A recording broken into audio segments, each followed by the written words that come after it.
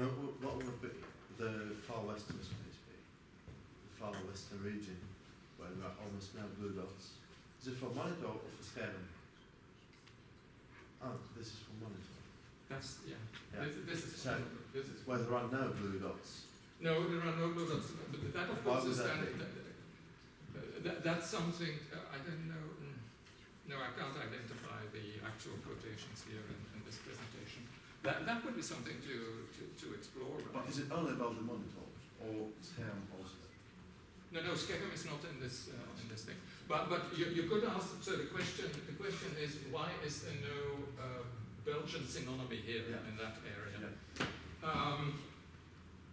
I don't think it's significant as far as but again, you would have to do a qualitative analysis to see precisely what the quotations are. But I don't think it would be significant. As far as I remember, I don't think it's significant. But it's precisely the kind, and in that sense, it's a good question. It's precisely the type of question that you would need for further refinement of the method. Would there be specific parameters that you can identify that lie behind this area where you don't have say blue synonyms, so to speak?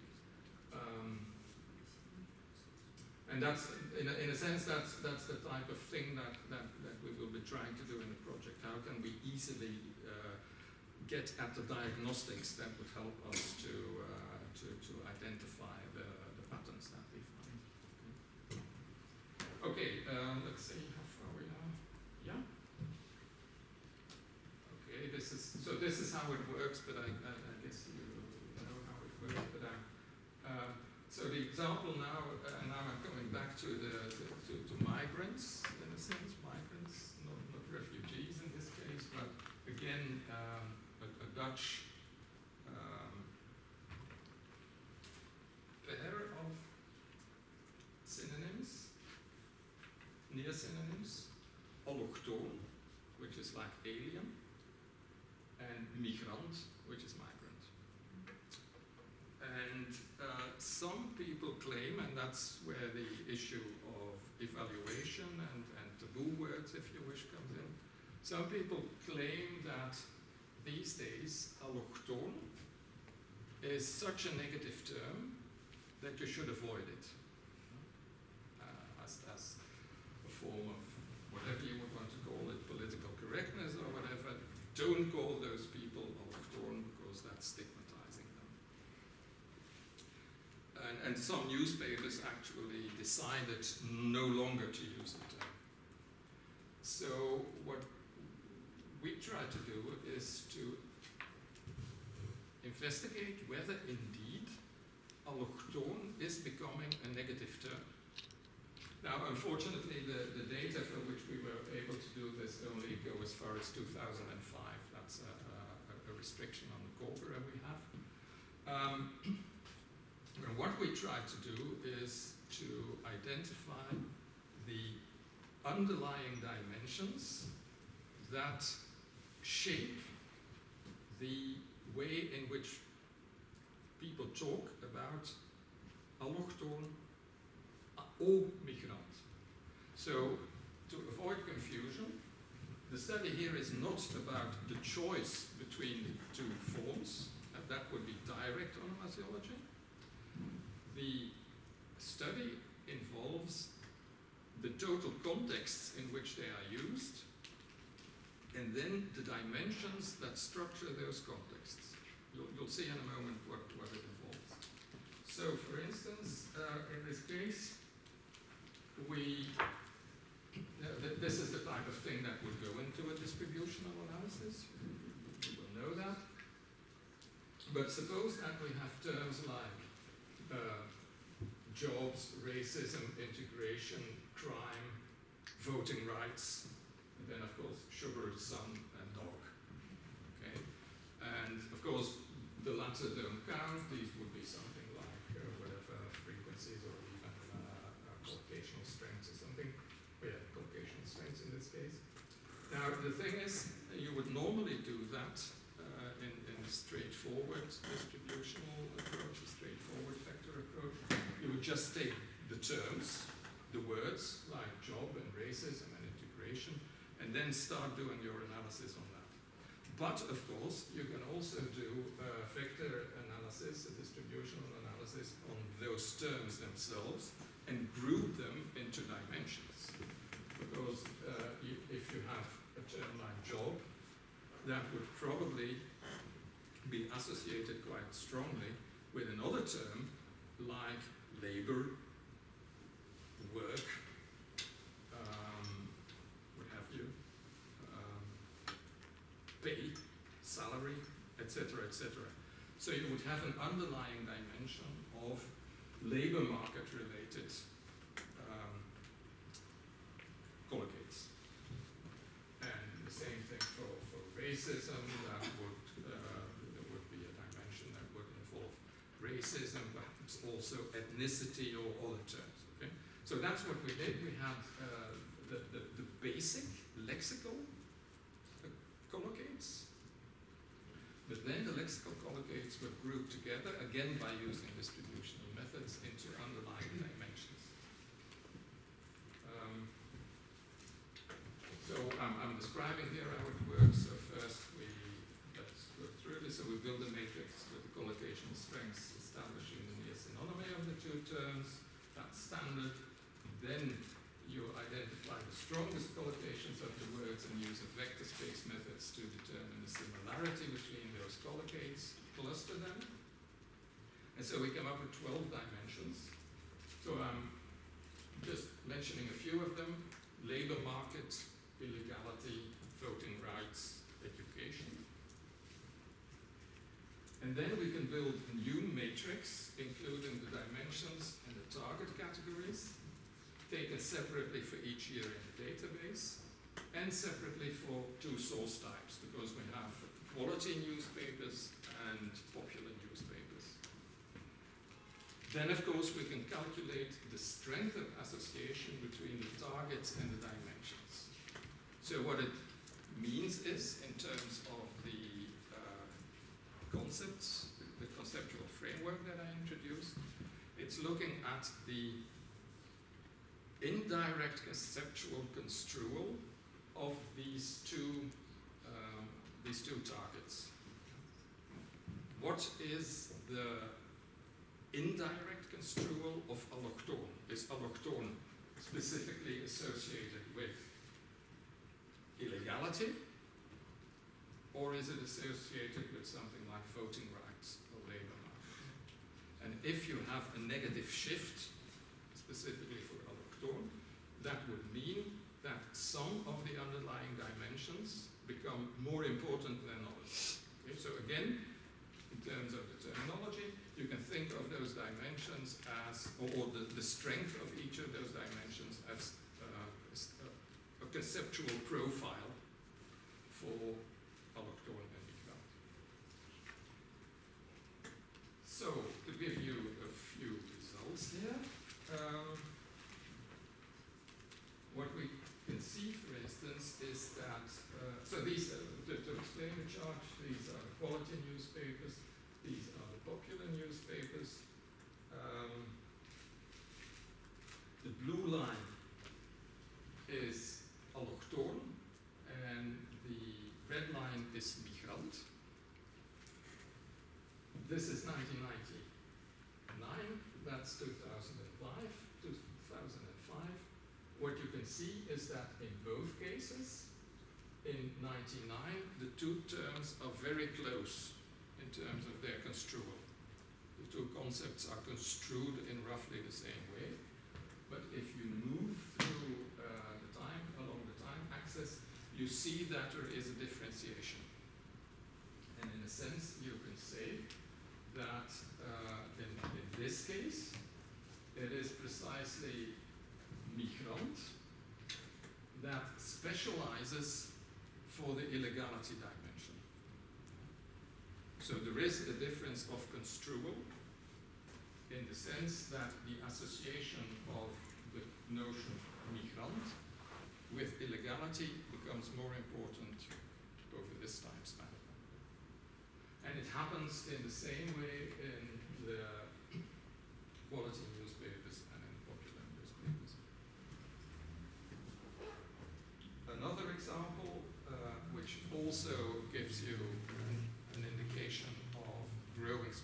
generalization of the two terms is that in this case it's the labor market dimension, and here you see that it is the other button, it's the blue one, so allochthon, that specializes, if you wish, or that becomes more associated with job-related terms than the other one. And again, it happens in the two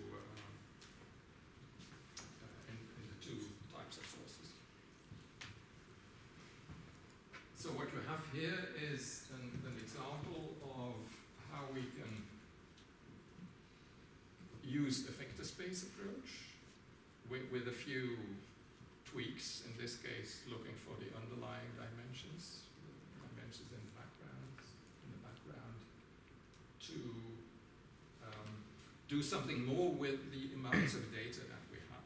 Of course, you could always try to do this purely manually, but then you would have to do it on the basis of representative samples of the text, for instance. Perhaps the result would be the same. But of course, if this works, it's a nice handle on how to deal with large amounts of data. I'll wait with that. I'll wait for the questions. I'm sorry, could you please show the previous slide? This one with the... with graphics. Yes. And this is for illegality, but the common opinion was that allochthon is... No, precisely. What we find here is not in accordance with what people said in, let's say, 2015. Because the discussion I referred to, that happened, 2-3 years ago. Of course, we cannot make a statement about what happened between 2005 and 2012, or 2013. Yes, but what I see here is an interesting stuff that in quality papers, the distinction between allochthon and migrant is a little bit higher, and maybe there is something, a sophisticated thing that in quality papers, editors will care about this common opinion that allochthon is something that you have to avoid, and specifically in context of illegality, they avoid this impolite allochthon and use migrants, and that's why we see increasing. Yeah, but I think that in the negative overtones of allochthon would probably not yet be there in this initial stage. It's the sensitivity for those terms is also relatively recent. At least the explicit sensitivity. That's something I would say of the last 5 years, perhaps. So you're correct, of course. It could be one of the mechanisms behind what you see, but intuitively, on the basis of my knowledge of the history, so to speak, I have my doubts. But it's precisely one of the things that you would want to know. What are the mechanisms behind this? Of course, you can't know everything, right? You can't extract everything only from the text. Yeah. I have a question about the differences between the two approaches, about the vector-based approach and the multidimensional scaling. Well, as far as I've seen, the semantical space behaves differently in these two approaches, and it's sort of I quite get how it works in the vector-based approach, because everything moves. But in the MDS, it was the only what interests us. What is interesting for us is the only thing that moves. And how did we construct the rest? Because it's like 7 stages of Chinese, so it's 7 different languages, and we should get 7 different semantical spaces for that when we count the distance between different contexts. Well, that's one of that's one of the things that I try to refer to, or a hinted at it. The metonymy analysis does not yet use vector space modeling. And you could try to do it, of course. You could try to apply this type of method to what you would get. Can we get back to the slides with the MDS analysis? Yeah, I mean, like for each dot, like let's take the left one. So 7 black dots are 7 different stages of Chinese, right? Yeah. But for each of these dots, we should get a different combination of the gray dots, right? Aren't we supposed to have that? Because like no, they can't be stable. Actually, no, I think you're correct in pointing to one of the difficulties with this representation. This is a static representation of the entire history.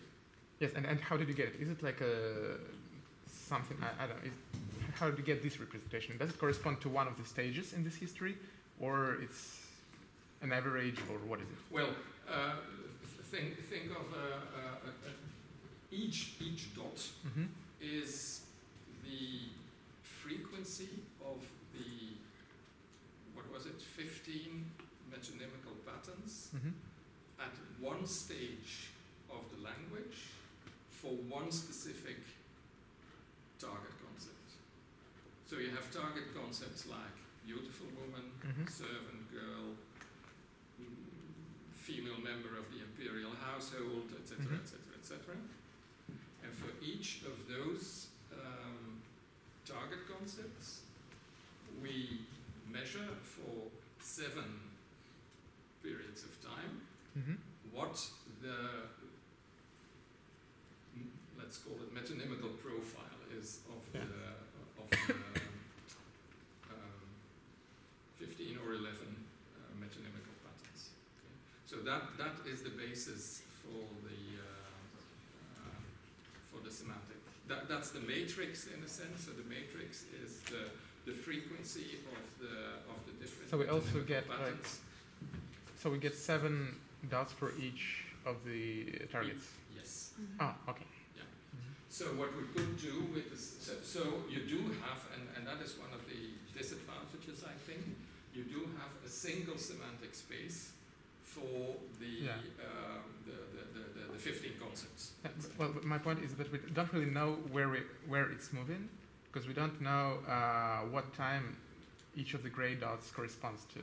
So we are not sure if it moves to the center of a cluster or away from the center of a cluster, because we don't know what a cluster is. Because we don't know what these gray dots mean, basically. No, because they can mean different times. Yeah, the gray dots can be in different times, but you can, for each of the concepts, you can do the same thing as what we did here. You can draw the lines and you can see how the lines go. Yeah. And then, of course, the assumption is that the lines constitute a movement in the semantic space. Yeah. Where the semantic space is determined by the frequency of the metonymical patterns. Is basically determined by the frequency of the patterns. Okay. It still isn't rather clear. You could assign a blue color to each Han period. You could assign a red color to each Yuan concept, and then show the clusters you need. Am I right? Yeah, but you would not expect clustering according to time. That's not what you would expect, because that's not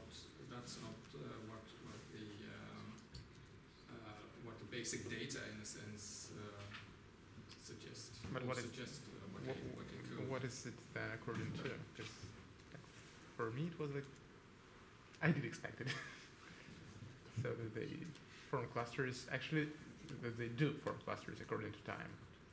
Like well, at least not the clusters itself represent some time, but the clusters change with time. Yes, but the change in time is only apparent because we draw the lines from period 1 to period 2 to period 3 and so on. That is not what's underlying the dimensions. Okay. Yeah? Okay. If I hadn't drawn the lines, you would not know how the movement goes. Okay. Yeah. I really like that suggestion about having different colors for The different periods. Yeah. That Yeah. would be so nice. Yeah. Mm. Yeah, I think, yeah, but it depends what you want to do with it. So in this case, the question was primarily what patterns of change do we see? Do they all stay within the same environment, the same region, if you wish?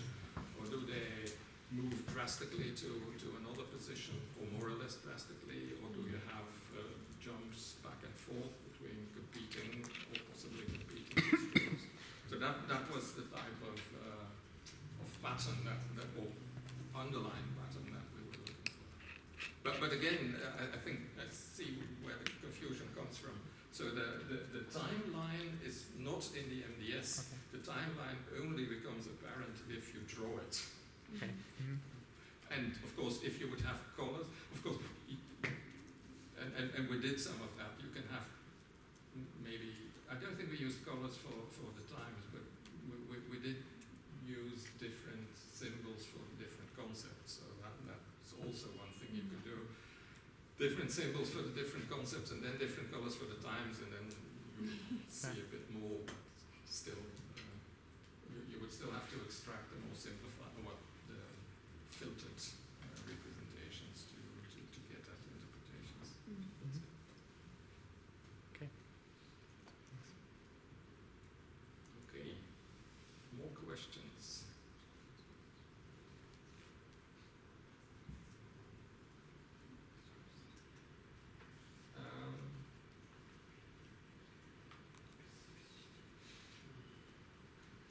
So, conclusions.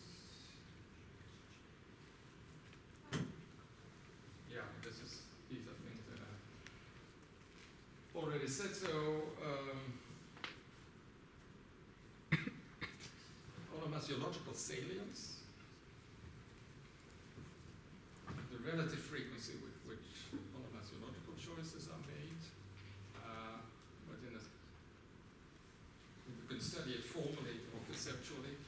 It's conceptually, specifically, also directly or indirectly. And I'm more and more convinced that this more indirect way is very promising.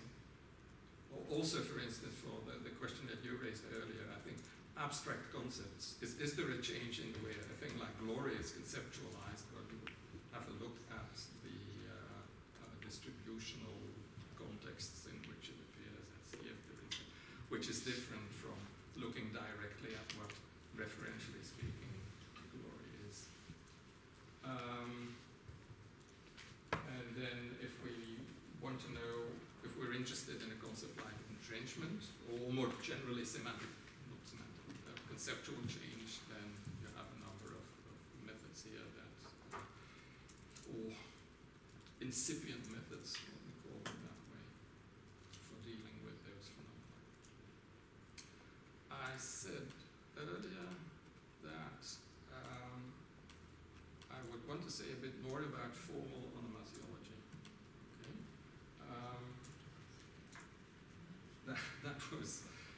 That was an optional thing that I introduced, or that I put into the representation. So let's decide on what we're going to do on Thursday. Okay? The options are as follows. I could go briefly. So this is part 2. This is about lectometry, and the question there will be, can we, the starting point at least will be, if we take a lexical perspective, how should we measure whether language use is becoming more informal? That's something that people sometimes say. Okay? Language use is becoming more informal. The question I want to answer is, how can you measure that? What do you mean by informal? Yeah, well, that's one of the questions. But when people say informal, then they mean something like terms that would usually, that maybe a generation ago would not be used in polite conversation and now appearing in more formal contexts. That type of informalization. There's more involved, but you see that if we. So that's one of the things that could be on the menu. Another study I have included in the presentation is so there's a choice among 4 things, and we'll be happy if we can do 2. So one is the formal definition of informalization. That's one. The other thing is accent recognition. If you have, I must say that is a study in which I was not the principal investigator, but it's a nice study. It's about English spoken with different foreign accents, and who recognizes which accents. So think of it in. I must immediately say that I don't think I have the actual fragments with the accent, so I can give you the analysis, but I can't play the actual accents to you. But it's a study with a number of European pronunciations of English, and then the same groups. I try to identify the other accents. So what are the determinants of accent recognition?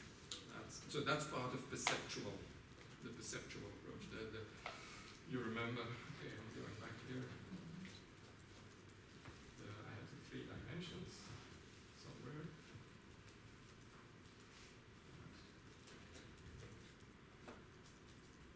Okay, 3 dimensions. So here categorize, how do people categorize all the things? I have another, that's number 3. I have another perspective there, which is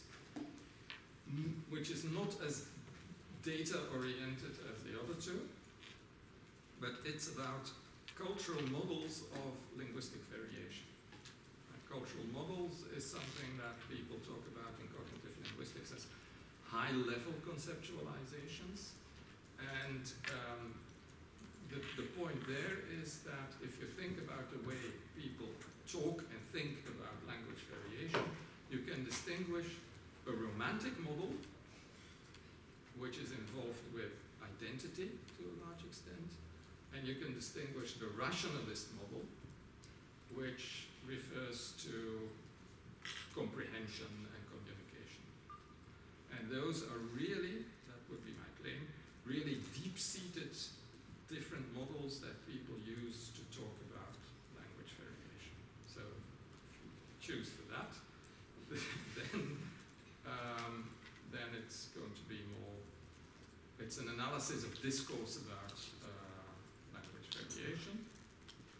And the final thing on the menu is, has to do with what is the effect of a usage-based approach on linguistic systems, where I would want to show, again on the basis of Dutch data, that